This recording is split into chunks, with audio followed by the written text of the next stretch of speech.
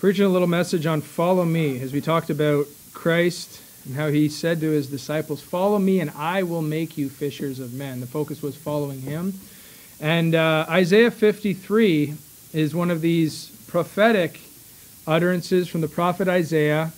Happened many hundreds of years before Christ even walked this earth. And this passage of Scripture includes the gospel message, or at least Christ as that suffering servant when he offered himself for the sins of all mankind. And this was spoken, like I said, far in advance. And some of these events, when they finally came to fruition in Christ as he stood upon Golgotha and he hung from Calvary's tree, he couldn't have possibly fulfilled these things in and of himself. It had to have been the hand of God. So we're going to read through this passage, get an insight of what it's like to follow Jesus. Isaiah chapter 53, the Bible says, "Who hath believed our report, and to whom is the arm of the Lord revealed? For he shall grow up before him as a tender plant, and as a root out of a dry ground. He hath no form nor comeliness, and when we shall see him, there is no beauty that we should desire him. He is despised and rejected of men, a man of sorrows and acquainted with grief. And we hid, as it were, our faces from him. He was despised, and we esteemed him not. Surely he hath borne our griefs and carried our sorrows. Yet we did esteem him stricken, smitten of God, and afflicted. But he was wounded for our transgressions. He was bruised for our iniquities. The chastisement of our peace was upon him, and with his stripes we are healed. All we, like sheep, have gone astray. We have turned every one to his own way, and the Lord hath laid on him the iniquity of us all. He was oppressed, he was afflicted, yet he opened not his mouth. He is brought as a lamb to the slaughter, and as a sheep before her shearers is dumb, so he opened not his mouth. He was taken from prison and from judgment, and who shall declare his generation? For he was cut off out of the land of the living. For the transgression of my people was he stricken. And he made his grave with the wicked, and with the rich in his death, because he had done no violence, neither was deceit in his mouth. Yet it pleased the Lord to bruise him. He hath put him to grief. When thou shalt make his soul an offering for sin, he shall see his seed, he shall prolong his days, and the pleasure of the Lord shall prosper in his hand. He shall see the travail of his soul and be satisfied. By his knowledge shall my righteous servant justify many, for he shall bear their iniquities. Therefore will I divide him a portion with the great, and he shall divide the spoil with the strong, because he hath poured out his soul unto death.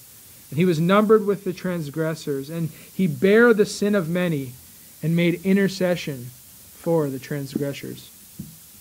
Turn to Matthew chapter 4. Matthew chapter 4. That was just to set the tone. Seeing our Christ as a suffering servant, seeing the way he was carried, bruised, beaten, all the way to that tree that he went to willingly so that he could please God. The wrath of God fell upon him and not upon us. That's the gospel message there. Christ Jesus died to save sinners, of whom I am chief, as the Apostle Paul put it. Now over there in Matthew chapter 4, let's read verse 17. From that time Jesus began to preach and to say, repent, for the kingdom of heaven is at hand. Okay, the first thing we need to make sure that we know and are aware of in regard to following Jesus, which is what I want to focus on, verse 19 clearly, and he saith unto them, follow me, and I will make you fishers of men. The first thing we want to make sure is that we have the right message. When Christ came out in Matthew chapter 4, it was after a great temptation of the Spirit in the wilderness.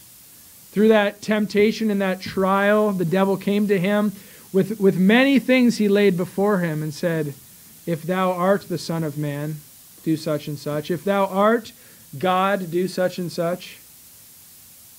And Jesus always responded with the Scriptures, the Word of God, from Deuteronomy specifically. When he was revealed after this great temptation. The devil leaveth him, and behold, angels came and ministered unto him. At that time, he immediately began to preach this message: repent, for the kingdom of heaven is at hand. In Mark chapter 1 and verse 15, it's put this way: the time is fulfilled, and the kingdom of God is at hand. Repent ye and believe the gospel. Now Jesus here comes out in his primary focus for even being on earth. The only reason why he would go through such a temptation with the devil and that trial is so that he could bring men through his preaching to repentance, to change their mind actively from the unbelief or from their doubt or from their trusting in anything other than him, and turn to believing on him only for their salvation and for their access to the kingdom of heaven, which Christ says is at hand. And the reality is, if the kingdom of heaven isn't arrived yet, because we still live in the kingdom of Canada, in the kingdom of this world or whatsoever, the reality is that the kingdom of hand is at hand for anybody and anyone at any moment. You don't know when you could die and breathe your last breath. And so Christ comes out and says, repent ye, for the kingdom of heaven is at hand. And here we are 2,000 years after that sermon was preached. And there's going to be scoffers in these days saying, where is the promise of his coming? Where is the promise of this kingdom? That's what Peter told us in the New Testament. The reality is like I said, that promise is coming. God's not slack, as men should count slackness. He promised it's coming, right? But since then, how many thousands, how many millions have died, breathed their last breath, and entered into eternity and found themselves in a kingdom that's at hand? And so God comes out and he says, repent and believe the gospel. Turn from your unbelief to faith in Christ alone. And we ultimately must preach to that end. That ought to be our goal. That ought to be our heartbeat, because it was Christ's heartbeat. As soon as he entered into the ministry, from that time Jesus began to preach. From the moment that he finished his temptation, and as he started to gather his followers unto himself, he began to preach that message: repent and believe the gospel, the good news that Christ Jesus is going to die for your sins, as he hath promised, and as was revealed there in Isaiah chapter 53. Now, the focus then of this portion of Scripture in the next few weeks is, follow me and I will make you fishers of men. That's verse 19. Okay, you can read in the second part of verse 18. It says, let's just read the whole thing. And Jesus, walking by the Sea of Galilee, saw two brethren, Simon called Peter and Andrew his brother, casting in a net into the sea, for they were fishers. And then he says unto them, follow me and I will make you fishers of men. So these brothers were casting in nets. They were doing fishing things. Why? Because they were fishers. The Bible is very clear. It makes sense, right? They were fishing because they were fishers. And then Jesus comes to them and he says, follow me and I will make you fishers of men. To date, they were fishing for fish, of course, and so they were probably wondering what this thing might be. Nevertheless, look at verse 20. And they straightway left their nets and followed him. Why would they do such a thing? Well, because of the preaching that went on beforehand. They knew of the coming Savior. They knew of the coming Messiah. They knew of John the Baptist saying, this is the voice, I am the voice of one crying in the wilderness, prepare ye the way of the Lord, make his path straight, and this is the Christ. This is the Lamb of God slain from the foundation of the world. And they had heard John testifying that this is the Savior. And so when he came and said, drop your fishing equipment, I'm going to make you fishers of men, they said, okay. And they dropped it and set off on that journey. Now, fishers do fishing things. In following Christ, same is true. We ought to be doing Christian things. Being a Christian, the Bible also calls it a saint. The Bible also calls it the called. We call ourselves Baptists because we hold to Scriptures only and other tenets as a result of being Baptists. Here, our desire, I think, would be to be fishers of men, even as the apostles are, and that's what we're going to get to. But as such, we need to do what Christ does. As Christians do what Christ does, even as a fisherman does what fishermen do, right? So how do we do that? Well, we follow him. Back in Isaiah, as we read in chapter 53, it called Jesus despised, rejected, stricken, oppressed. a man of sorrows, wounded. Does that sound like a great path to follow in? Does that sound like a comfortable journey to go upon? No, it doesn't. But in the same parallel passage of Matthew chapter 4 here, in Luke chapter 5, it says, "Fear not, from henceforth thou shalt catch men." A promise of God there. But it's all conditional on what? One thing. Follow him, and he will make you fishers of men. Fear not. Why? From henceforth thou shalt catch men. Why? Because God promised it so. And this ought to be our journey. And if we are willing to follow, God will do what he promised. No one has ever followed Christ and not caught men. Right. No one has ever followed Christ and not became a fisher of men. There are many substitutes, cheap substitutes for catching men, right? The truth is, in following Christ, you become what Christ is, if you're willing to follow. And look, verse 20 says, and straightway they left their nets and followed him. Look at verse 22. It talks about after he finds James, the son of Zebedee, and John, his brother, the same call goes out to them. And verse 22 says, and they immediately left the ship and their father and followed him. They dropped it all, including their dad, and just left to follow after Jesus. Now they forsook their father. They forsook their homes. They forsook their jobs. Not everybody has that call, mind you, but we need to be willing. Whatever Christ says, go to Matthew chapter 10. Whatever his requirement is, where he leads, we ought to follow. If you want to be a fisher of men, Matthew chapter 10. Look at verse 37. Matthew chapter 10, verse 37. See, there's a cost to being a Christian. You'll be despised. You'll be stricken. You'll be rejected. You'll be oppressed. You'll be full of sorrows. You'll be wounded. But what you reap in life everlasting is far beyond any loss that you may suffer here. Matthew chapter 10 and verse 37, the Bible says, he that loveth father or mother more than me is not worthy of me. And he that loveth son or daughter more than me is not worthy of me. And he that taketh not his cross and followeth after me is not worthy of me. He that findeth his life shall lose it. And he that loseth his life for my sake shall find it. You want that life that Christ has to offer. Your life, it's not that good. My life is not that good, even on my best days, right? But Christ's life and the life that he offers, that eternal life comes when I forsake my life, when I figuratively forsake my father, forsake my mother, forsake my children, forsake all, so that I can follow Christ. And like I said, Christ doesn't ask everybody to forsake all of these things. And the hatred that he's asking for in regard to your father and your mother and your children and everybody else here is a love that is by comparison. Your love for God and following after Christ ought to be such that every other relationship just looks like hatred. It also puts the right focus there, and your willingness is directed at God. Now, what normally happens is when my willingness and my heart to follow after God is directed towards God, he encourages me to love, to a lesser extent maybe, my wife, my children. But the bigger my love for God, the bigger my life will be for my family members. And that ought to be the goal. And if I'm forsaking what is mine in my life, I will find Christ's life as I look after him and seek after him. Going back to Matthew chapter 4. We're not all called to forsake all, but we are called to follow him, especially if you want to be a fisher of men. And here's our first point. Jesus says, follow me, and where he's going is to the common people.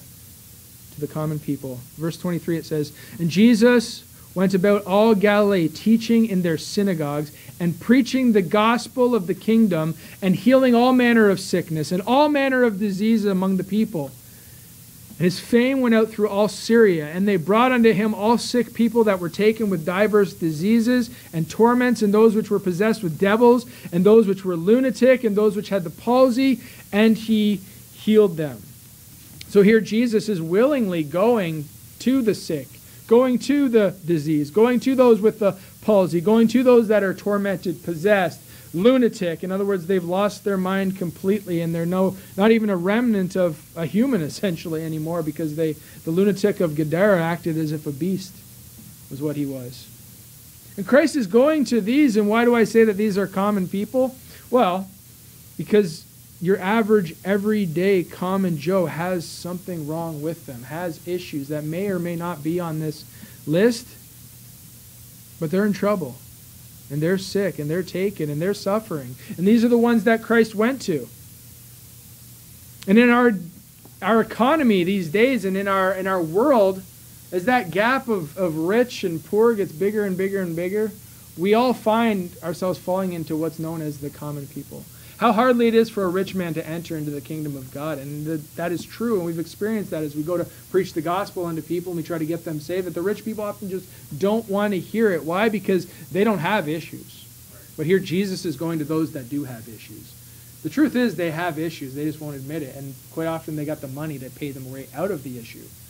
But the poor, but the maimed, the sick, those that are taken with various and diverse diseases, these are the ones that Christ went to. Why? I believe because they're more receptive. They're ready to hear. The Bible says, we can continue on in verse 25, and there followed him great multitudes of people from Galilee and from Decapolis and from Jerusalem and from Judea and from beyond Jordan. There was a great multitude that came out of Christ ministering to these that were sick and diseased and in trouble and going through some things. Look, Christ just started preaching. He just gathered to himself a few disciples. He comes and he preaches the gospel of the kingdom and heals a few, and suddenly there's a multitude. So there's something to it. There's something to Christ going to the common people, and he wants us to follow him in that direction. He gains a following by following and seeking after these and to minister unto them. And then eventually, when he gathers in chapter 5, his disciples unto him, which I believe the Sermon on the Mount primarily was aimed at, he brings his disciples unto him as he's trying to get away kind of from the multitude. Imagine they just started following Jesus, and they're trying to learn something from him, and there's just all this multitude all around him. So the Bible says in verse 1 of chapter 5, and seeing the multitudes, he went up into a mountain. And when he was set, his disciples came unto him, and he opened his mouth and taught them, saying. So what I think that plays out as is Jesus sees the multitude. He's like, I just found these disciples. I need to teach them. So he goes up into a mountain, gets away from the multitude. When he gets set, his disciples come to him. Then he begins to teach this. I think by the end of it, the multitudes eventually find him and they throng him again. But immediately, the context of the Sermon on the Mount, I believe, is Christ to his disciples. And the first thing he wants to say to his disciples is, blessed are the poor. Blessed are they that mourn. Blessed are the meek. Right? He's talking about just basic general people that are going through some things. The common folk. He teaches blessed are the poor. He teaches blessed are the meek. Why? Because they're reachable. Because such is the kingdom of heaven. It's theirs. They shall inherit the earth. Right? That's contrary to what the world teaches, but that's the truth. Why would they inherit all these things? Why would they have the kingdom of God? Because they're ready to receive it when it's offered to them. They're receptive to it. Turn to Leviticus chapter 19. Leviticus chapter 19. Keep your... Oh, you can turn there. We'll be going around a little bit. Leviticus chapter 19. Hope you'll be gracious with me if I go over our usual end time. I'm going to try not to. Leviticus chapter 19, as you go there, let me read Proverbs 19 and verse 17. He that hath pity on the poor lendeth unto the Lord, and that which he hath given will he pay him again. So lending to the poor, giving to the poor, helping the poor, the Bible says that it's a no-loss scenario. The Bible says that when we give to the poor, we're actually lending to the Lord. He's using that in the midst and doing things with it. But the Bible also says that which you have given, God will pay you again. I don't think it's instantaneous. I don't think it's all the time something that we see. But certainly, whether you don't receive of the reward in this life, there will be rewards in that which is to come. Bottom line is it's always profitable to give to the poor. That's how we gain as we give. That's how Christians ought to live their lives. Back in Leviticus chapter 19, look in verse 9. The Bible says, and when ye reap the harvest of your land, thou shalt not wholly reap the corners of thy field, neither shalt thou gather the gleanings of thy harvest. And thou shalt not glean thy vineyard, neither shalt thou gather every grape out of thy vineyard. Thou shalt leave them for the poor and stranger. I am the Lord your God. The common people, the poor people, were to be left an amount in the field. Don't be greedy. Don't go and harvest and pull everything in. But it says here that thou shalt leave them for the poor and stranger. It also doesn't say gather what was left and just hand it to the poor and the stranger. No, it says leave it in the field so that they can go and get for themselves. The Bible says if a man will not work, neither should he eat. So if he doesn't want to go and get the gleanings of the field, then they'll just rot out there and he'll starve to death. But if he's willing, the Bible is teaching that we ought to have a prepared amount left aside in order to minister to the poor. That's what I see here. So be prepared to help those that are in need. Be prepared to leave something aside for them. When you reap, there ought to be something available to give at the end of the day, is what God is trying to hear. Leave it there so that they can get it. There's a lot ready. We have a lot prepared so that we can minister to the poor. And when we minister to the poor, we'll always break even, because God promises that that will return unto us again. Because all we're doing really is lending to the Lord. Turn to Luke chapter 6. Luke chapter 6. Matthew, Mark, Luke in the New Testament.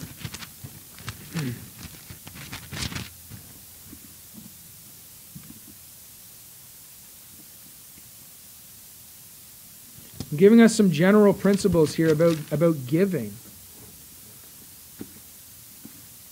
I'm trying to follow Christ now. Luke chapter 6 and verse 38. The Bible says, give, and it shall be given unto you.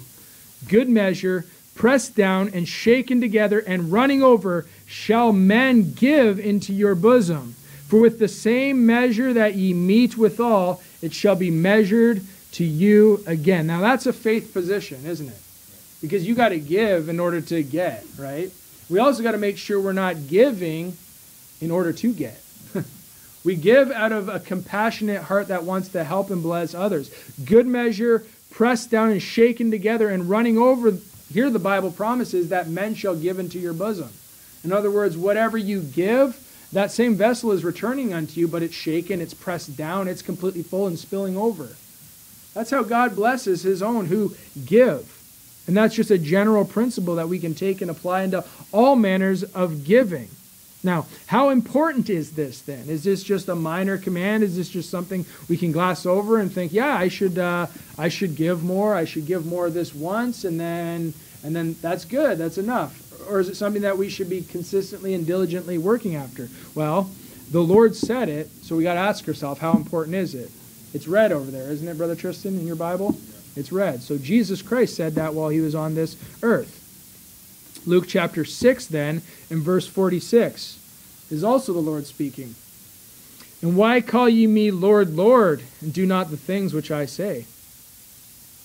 Whosoever cometh to me and heareth my sayings and doeth them, I will show you whom he is like. So that's a good question. Why do we call him Lord? Why do we pray unto him and say, Lord, do this, do that, help me with this, help me with that, but we're not doing what he says? That's important. We ought to reflect on those. And so these commands that are preceding this, which is from Luke chapter 6, which is also the Sermon on the Mount told from a little bit of a different angle.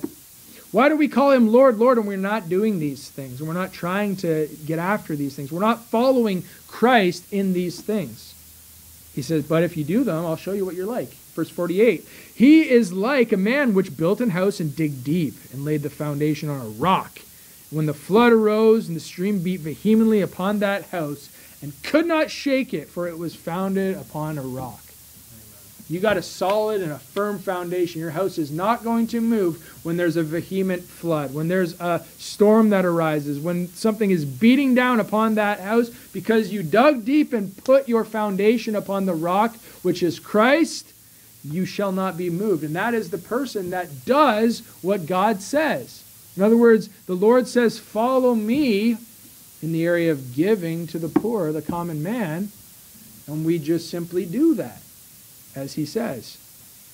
We're wise for that. Verse 49 says, but he that heareth and doeth not. And this is a problem. Sometimes we become forgetful hearers, for we hear the word of God and then we leave it alone, straightway forget what manner of men we were. I think that if we're reflecting on these scriptures, even as they're coming across our ears today, we ought to not only hear but heed these. He that heareth and doeth not is like a man that without a foundation built an house upon the earth. And we shouldn't put a foundation upon earth ever. Against which the stream did beat vehemently, and immediately it fell, and the ruin of that house was great. Look at the contrast here. We find here it was built on earth, where the wise man built his house upon a rock. We find here that there is a little stream there beating vehemently, and before there was a flood that arose and beat vehemently upon that house. We find here that there was a great ruin if you're hearing and not doing what Christ commands. And before there is something that does not shake, that was founded upon the rock. And what is that rock? Saying Lord, Lord, but also doing what he says.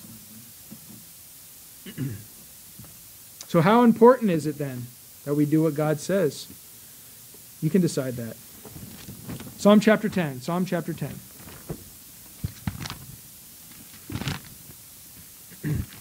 Now, just in regard to general principles, again, of dealings with the poor and how we ought to interact with the poor, the common man really is just the general idea of that. I mean, we're all richer than somebody, but we're also poorer than many. We're kind of on the same playing field in many regards, and as the middle class gets kind of eroded away, we'll all find ourselves in this category of poor and common. Psalm chapter 10, let me read through this. Why standest thou afar off, O Lord? Why hidest thyself in times of trouble?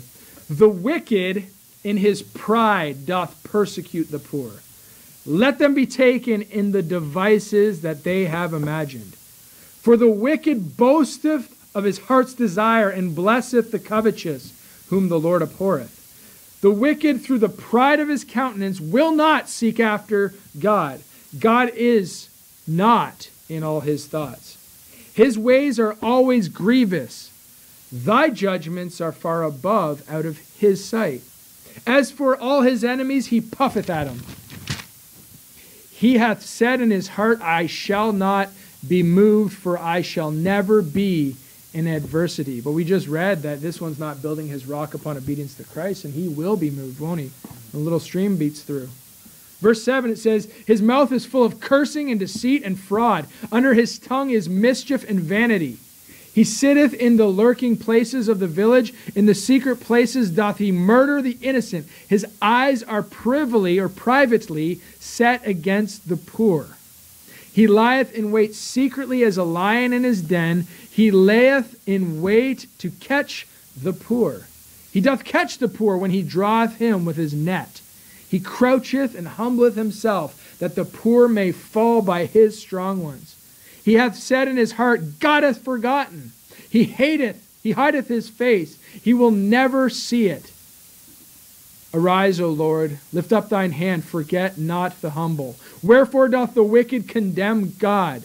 He hath said in his heart, thou wilt not require it. Thou hast seen it, and thou beholdest mischief and spite to requite it with thy hand. The poor committeth thyself unto thee. Thou art the helper of the fatherless.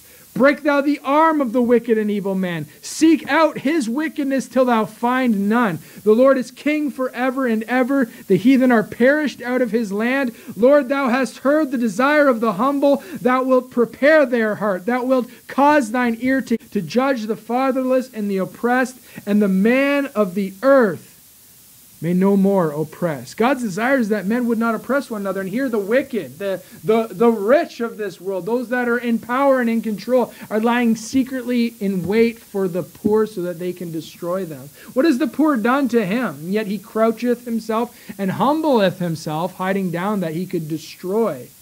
His heart is fully set against God, and this is ultimately the problem. But God will one day fully set his heart against them as he beholdeth the mischief and spite, and will requite it with his own hand. He will break the arm of the wicked and evil men that seek out wickedness. Why? Because God wants there to be no more oppression unto these poor and these needy.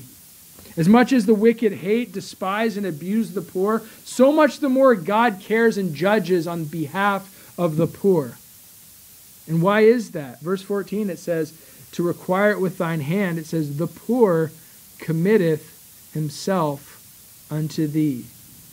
And that's the thing, is the poor are always ready to commit themselves unto God, to call upon him, to ask him for salvation, whether it's temporal or eternal.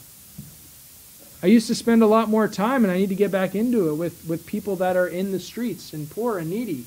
And when you talk to them, somebody that's lived in the streets, they aren't atheists. It's like that old saying, there's no atheists in the foxholes. When people face certain death, when people struggle, when people strive and have difficulties in this life, often they are more receptive to the idea that there is a maker, there is a creator, there is a God above, and he's in control. And they're willing to commit themselves unto him. Of course, poor people can get proud just as much as rich people. But look what the tendency is. Marvel not on these things, but more often than not, the rich are persecuting the poor, and they're closed off to receiving God and committing themselves to him. The common people hear God more gladly and commit themselves to him. Now, how does this apply to us being fishers of men then? Well, we're talking about giving. What's the greatest gift you can give to the poor, the common man? Salvation, and that's what Christ came out with. Repent and believe the gospel. Salvation. Common, poor, downtrodden, sick. They all seemed to hear him gladly because suddenly there was a multitude about him where he had first four. Because he came to them and helped them and healed them and took care of them and showed them they had worth. And then preached the gospel unto them. So we can follow in the Lord's ministry to them. We can help, we can heal, we can give. We can even do miracles. Now, what are these miracles that Jesus did for the poor? Look at Matthew chapter 11. You know, Jesus said, greater works than these shall you do, referring to his own works in this world. I believe we can do miracles. We can take part in God doing miracles, certainly. Look at Matthew chapter 11.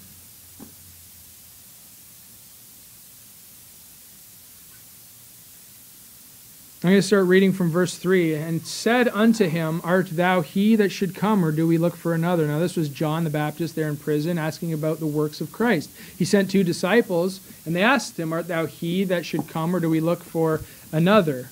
I think here, it wasn't John doubting, but John just trying to have his disciples stop lingering around him in prison and start actually following Christ. That was what he was trying to do. So they went and they, instead of John, who was wise enough to know that they wouldn't just go on their own behalf, but they needed to be kind of tricked into it a little bit. Art thou he that should come, or do we look for another? That faith that John had needed to become the faith that those disciples had. Verse 4, Jesus answered and said to them, go and show John again those things which ye do hear and see. Verse 5 says, the blind receive their sight. Now watch these miracles. Watch these great works of Christ. I believe they're increasing. The blind receive their sight. That's a great thing to happen. Eyes that did not work that now can see. And the lame walk. Someone that could not walk ever is now walking just fine. The lepers are cleansed. In other words, there was a disease, an ailment upon the flesh of these people affecting their whole body, and it's clean. It says, in the deaf hear. Look, it just keeps getting better. The dead are raised up. What's greater than the dead rising? The works of Christ. Somebody that was dead, not breathing. Someone checked their pulse. In some cases, they put him in the ground. When Jesus even made the statement that, don't worry, he'll rise. Again, he was laughed to scorn. They knew in their finite understanding the person was dead, and yet they were raised up. What a great miracle that was. But look, I believe the greatest of all is here. And the poor have the gospel preached unto them. What a miracle that is.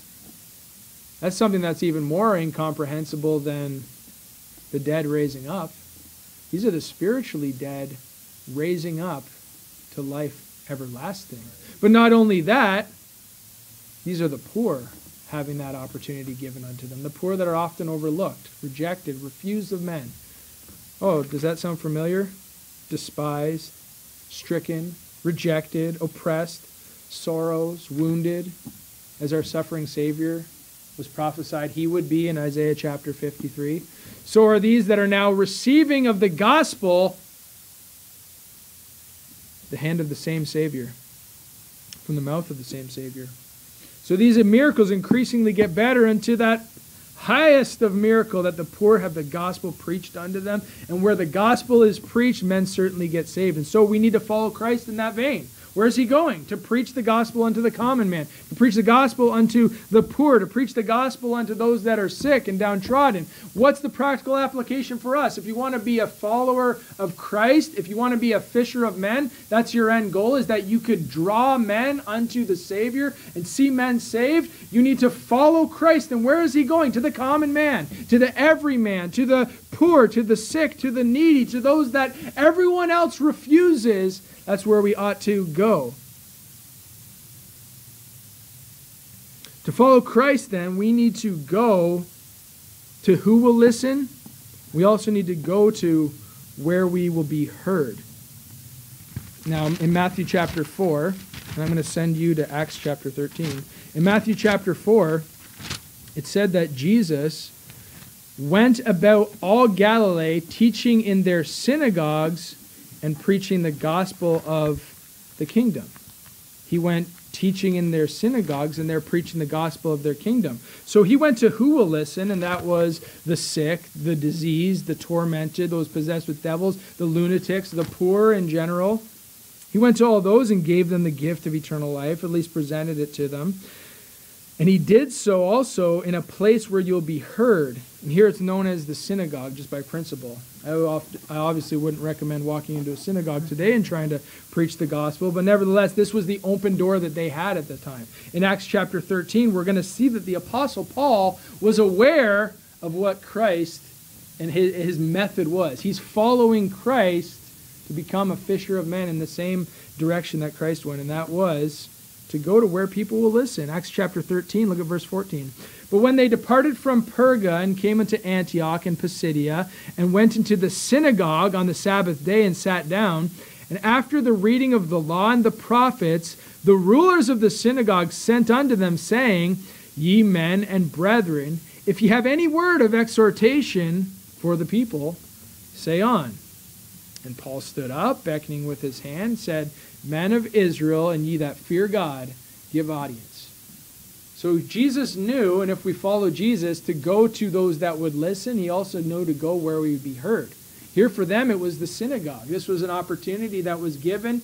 I certainly would never allow for this to just, here's a visitor. Come on, say whatever is on your mind. Whatever, it's a whole different world, and they probably regretted it after we see what takes place. But nonetheless, that was their tradition at the time. So they knew, and their manner was, if we go down to the synagogue, they will read from this book, and then they'll give us opportunity to preach. They knew they'd be heard down there, and so they went where they could be heard. And the Apostle Paul was keen to this, and so he stood up and he said, Men, give audience. And what did he begin to preach? Look at verse 26.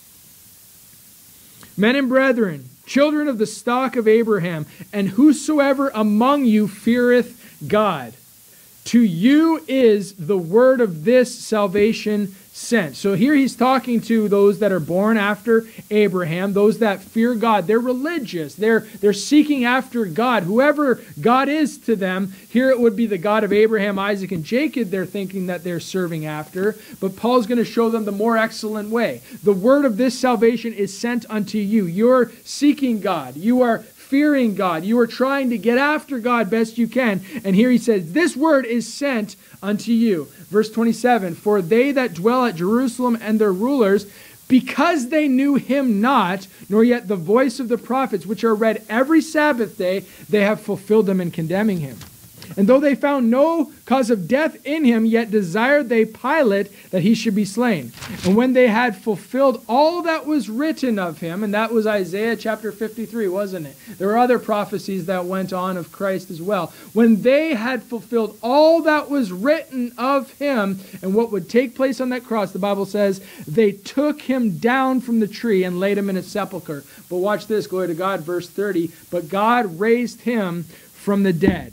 And he was seen many days of them which came up with him from Galilee to Jerusalem, who are his witnesses unto the people. And so here's the gospel coming forth in a venue that would often have rejected it otherwise, and yet the opportunity was there so that they could preach the gospel. And we need to follow Christ and follow Paul as he followed Christ and exhorts in the New Testament in this area. He's given the opportunity to say what? Christ died. They condemned him as was prophesied, but he rose from the dead and he was seen by many. And verse 32 says, and we declare unto you glad tidings, how that the promise which was made unto the fathers, God hath fulfilled the same unto us their children, and that he hath raised up Jesus again. And it is also written in the second Psalm, thou art my Son, this day have I begotten thee. It's like 1 Corinthians 15. He's preaching it in person all over again right now as he presents the glad tidings, the gospel, the good news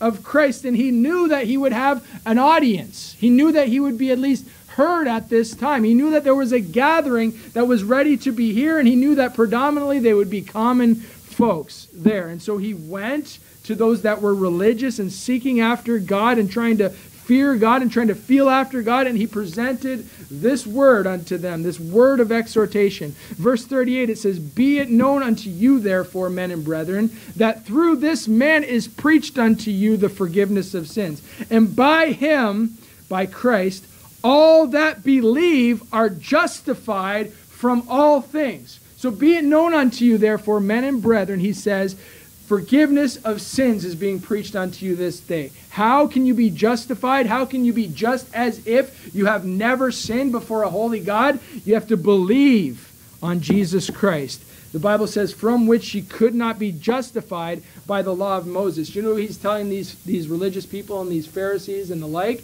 he's telling them, you cannot do it by keeping the law. You cannot be justified by doing good things. You cannot be saved by simply cleaning up your life and turning from your sins. You must turn solely to Jesus Christ, believing in him, and you will be justified from all things. Verse 40 says, beware therefore, lest that come upon you which is spoken of in the prophets. Now watch this. He's going to give them a warning, because he just gave them good news, but there's a warning that comes along with it. Why is that? Because when the gospel goes forth, you need to take heed that ye hear it. Because if you don't hear it, here's a warning that is coupled with it. Verse 41, behold ye despisers, and wonder and perish. For I work a work in your days, a work which ye shall in no wise believe, though a man declared unto you. He's like, look, you're religious, you're seeking after God, you're trying to find the Father, you're trying to find the Lord, you're trying to find the truth, and here I am saying it to you this day, but take heed lest ye despise it, you reject it, and therefore perish. A man is declaring it unto you today, and you must be diligent to hear the word of God as it's preached. Verse 42 says, and when the Jews were gone out of the synagogue, these Gentiles besought that these words might be preached to them the next Sabbath. So the Apostle Paul was wise to know that he would have an audience of people receptive to hear the common man. He was also wise to know that the Jews would give him opportunity in their religious setting to preach whatever he wanted, and therefore he took that opportunity to preach the gospel unto many, and the same outcome. The Bible says, follow me and I will make you fishers of men. Jesus came and he said, repent and believe the gospel, and suddenly he has a great multitude following him. The Apostle Paul followed in his steps, and he encourages us, follow me as I follow Christ. And where's Christ going? To lead us on to being fishers of men. And he goes and he preaches where there's common men ready to hear, and he preaches unto them that same message. Repent and believe the gospel, and go figure. He has a great multitude. He has caught many fish of men in this opportunity. And verse 43 says, now when the congregation was broken up, many of the Jews and religious proselytes followed Paul and Barnabas, who speaking to them persuaded them to continue in the grace of God. And so the warning went forward, but ultimately what we see is the same outcome came when Paul did what Jesus did. So he went to the synagogue. That was the place. That was the setting where there would be receptive people to hear, receptive common people. Our charge in following Christ is that we would follow him in going to the common man. Go to Everyday Joe. As you go about in your daily life, look for your neighbor. Look for somebody standing outside of a gas station. Look for somebody waiting by their car, waiting by the bus station. You have a great opportunity riding transit like you do. Go to common people and meet with them. But what is the setting? I mean, we all have different people that we interact with and come across and everything, but what is our setting? Like I said, we're not going to go to the synagogue. We're not going to go to reach people by and large in the synagogue in this day and age, but I think we can all think of somewhere where we generally run into common people, and if we find an opportunity to follow Jesus into those places, I believe we'll have opportunities to do the same. Fish for men, catch men. And this is the first thing that we find Jesus doing. He says, follow me and I will make you fishers of men. And what does he do? He goes to common people in a place that he'll be heard. And this is what we need to do. This is the first step in our following Christ, trying to be fishers of men, trying to revolutionize how we're going to reach people, try to find what's going to work here in Toronto. I don't know what's going to work in Toronto, but I know that if we follow Jesus, we'll be made fishers of men. Amen. Do we not want a multitude to follow after us as we're following after Jesus?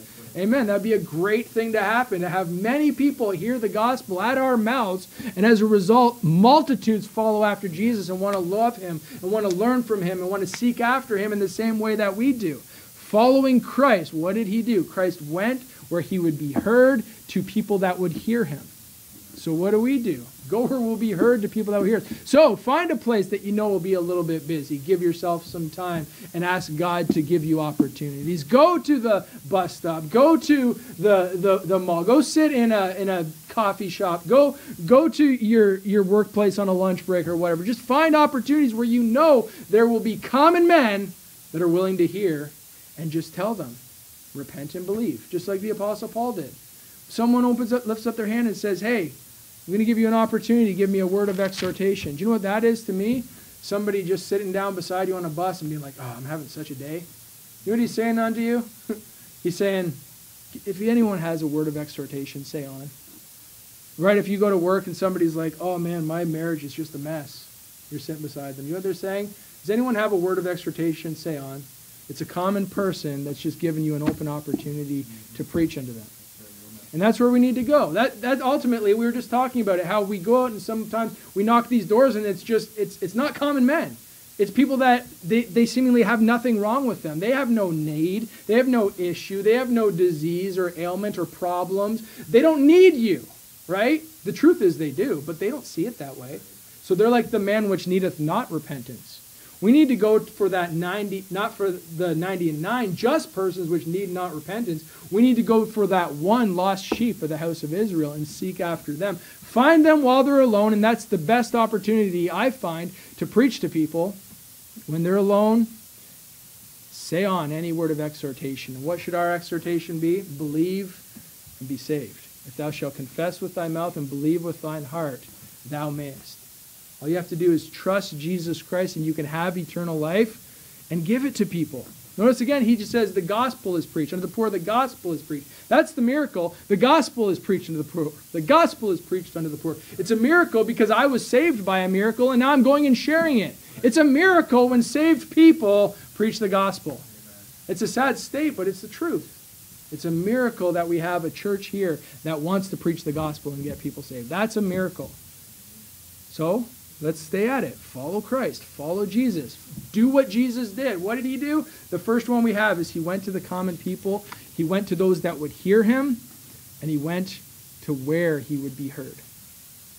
Now we just pray and ask God.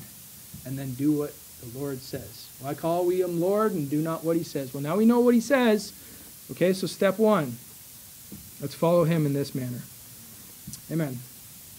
Thank you, Father, for your word. I pray, God, that you would help us to find the common people that want to hear and to be led to the places where we will be heard. Because, Lord, we want that miracle to come true, where the poor have the gospel preached unto them, where those that are needy have the gospel preached to them, where those that long after you or seeking after you have the gospel preached unto them. Just use us as vessels, Lord. Help us to be fit for the Master's use, so that we can do your will, Lord.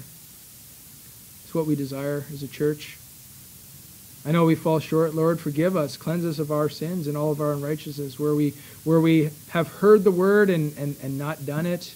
We're building so often our house on sand and on earth, and it's shaky. Help us to know you, the rock. Help us to build upon you, the rock. Help us to do as you do, Lord. And thereby we'll be strong, and thereby we'll be blessed. And bless others. We'll give you all the praise and all the glory. We love you. In Jesus' name. Amen. Amen. All right, we'll find another hymn.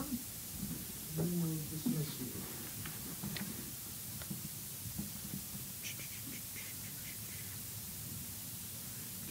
$325. Let's try that one. $325.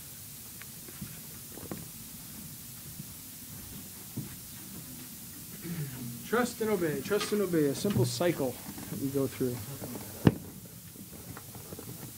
It's not easy.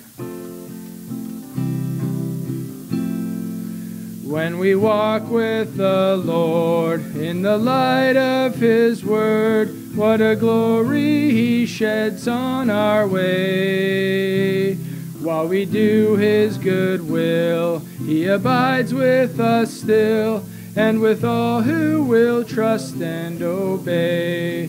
Trust and obey, for there's no other way to be happy in Jesus but to trust and obey. Not a shadow can rise, not a cloud in the skies, but a smile quickly drives it away. Not a doubt nor a fear, not a sigh nor a tear can abide while we trust and obey. Trust and obey, for there's no other way to be happy in Jesus, but to trust and obey. On the fourth, but we never can prove the delights of His love until all on the altar we lay. For the favor He shows and the joy He bestows are for them who will trust and obey. Trust and obey, for there's no other way to be happy in Jesus, but to trust and obey. Then in fellowship sweet we will sit at His feet, or we'll walk by His side in the way. What He says we will do, where He sends we will go. Never fear, only trust and obey. Trust and obey, for there's no other way to be happy in Jesus, but to trust and obey. Amen. Good singing. Praise the Lord.